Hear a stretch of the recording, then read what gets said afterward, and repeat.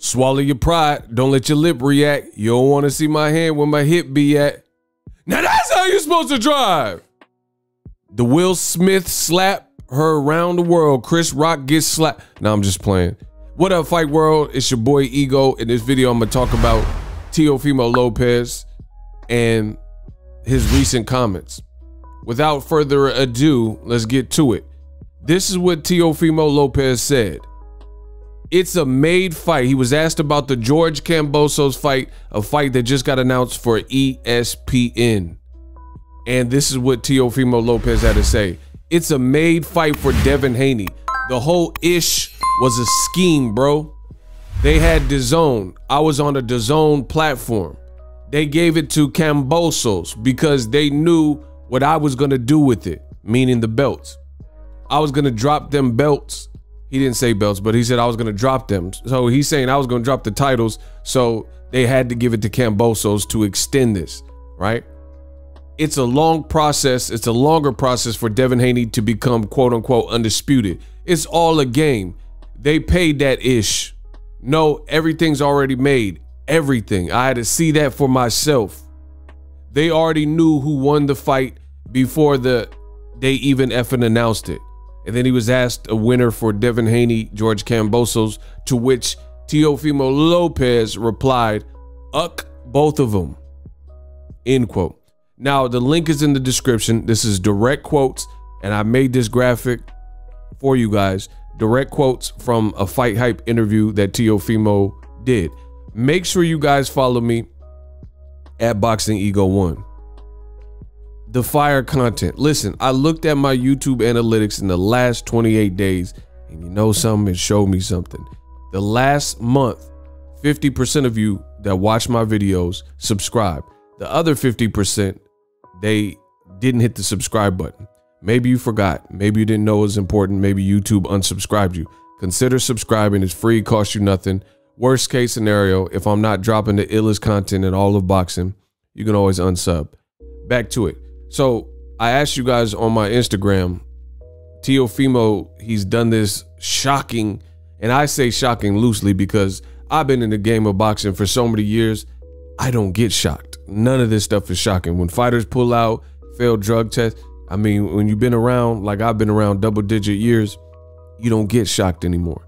But I'll say that, for lack of a better word, loosely. These shocking allegations. Teofimo has basically said that he lost to George Kambosos, and the fight, he was bound to lose the fight either way because basically, and I'm paraphrasing, I read the direct quote, which you guys can check, link in the description, but he said the whole thing was a scheme. In the words of French Montana, Rick Ross, oh, and Drake, stay scheming. Teo wanna fight with me. Stay. He said it was a scheme. Dazn had it out for him. Now, I got several things to say regarding this. For one, to me, that was cap. Let's break it down. For starters, Teofimo fought a foolish fight, in my opinion. Teo got skills. He got talent. But he came out trying to blaze disrespectfully George Kambosos. And from what I know about boxing, that's not the way to go about it. You know what I'm saying? You're not going to just bomb on everybody, even if you have power, and disrespectfully come out swinging and guns blazing and think that's going to get you and yield you the results that you want. So to me, Teofimo Lopez had a bad game plan. And it's like the more Teofimo's team talks, the worse it gets for his team, because his team are saying things that kind of conflict with each other. So on one hand, post-fight, Teofimo Lopez told the whole world, y'all know I beat that boy, Adrian Broner voice. He basically said, I won the fight and there's no way I lost to this guy. But then his team, they kind of made a bunch of excuses saying his esophagus blew up, right?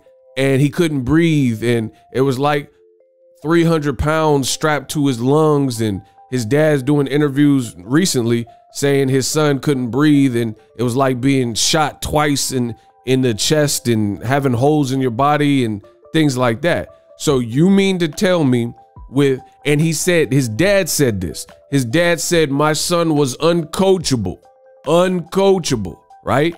So you mean to tell me that Teo couldn't breathe, blew out his esophagus.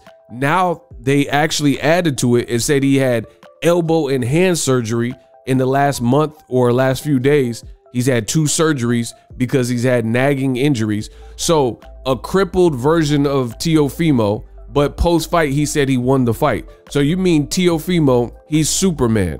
All of a sudden, he Clark Kent. He has all these handicaps and ailments and things like weighing against him. And despite all these odds, he really believes he beat George Kambosos.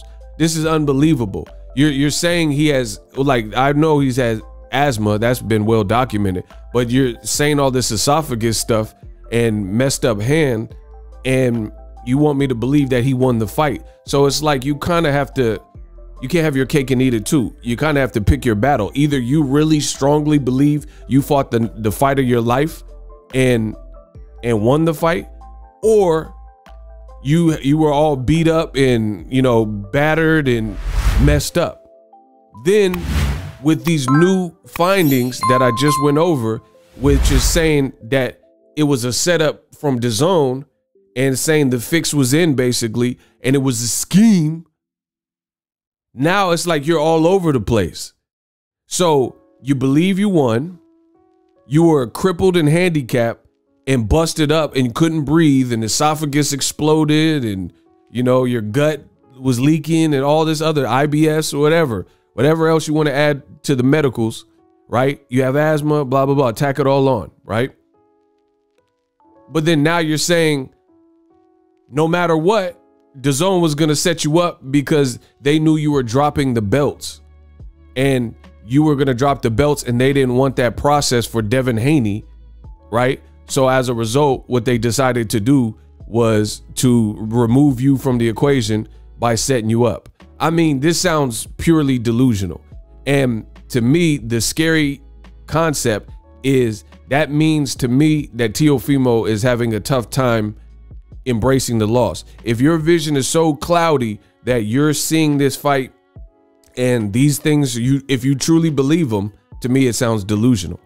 And ironically enough,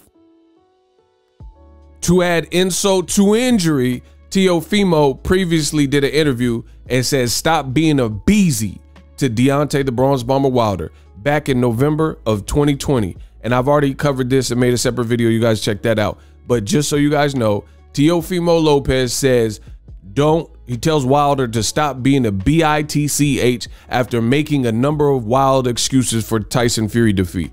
So, oh, how the mighty have fallen. Teofimo Lopez was saying that Wilder was being a wuss and being a beezy and making up excuses for his loss.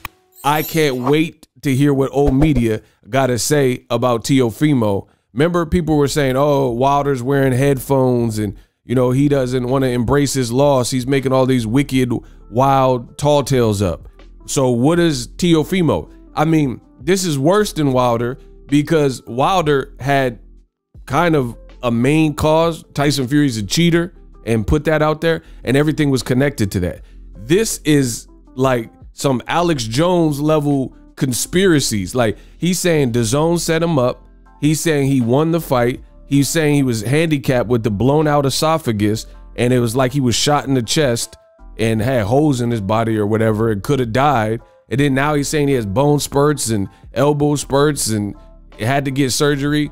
And now he's saying that Devin Haney's going to win. But then when he could have fought Devin Haney, he was saying Devin Haney was weak. I mean, it's just all over the place.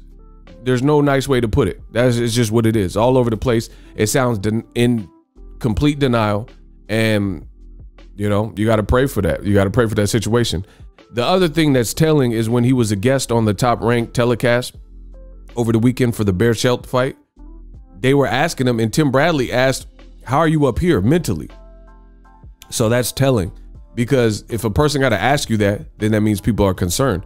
Like, if you don't have any concerns about someone's mental health, that's probably not a conversation that you're going to even, a question you're not even going to ask because you don't have any doubts. But people see how Teofimo's moving and it probably is worrying them. That's simply why Timothy Bradley on national TV asked him, he said, yeah, all the physical stuff's cool, but how are you up here? Because I think deep down inside, whether people want to say it as bluntly as me or not, they see that Teofimo, his behavior is bizarre. His statements are pretty bizarre, and it looks like he's having a tough time dealing with it. I'm the best in the business. Subscribe to the channel. You won't be sorry. All your boxing news, I got you covered. I'm out. The future is now. The Hibernation 5s by Kenichi Bear. Hybrid gaming and lifestyle headphones. Out of the box, you can connect to any console or PC. Bluetooth ready with a low latency USB adapter, color RGB, and extreme bass mode. The Hibernation 5s adjust to you. Whether you need a gaming, travel, gym, or lifestyle headphones, the Hibernations got you covered. The new Hibernation 5s, link in the description. Customize the way you hear the world. Welcome to the nation.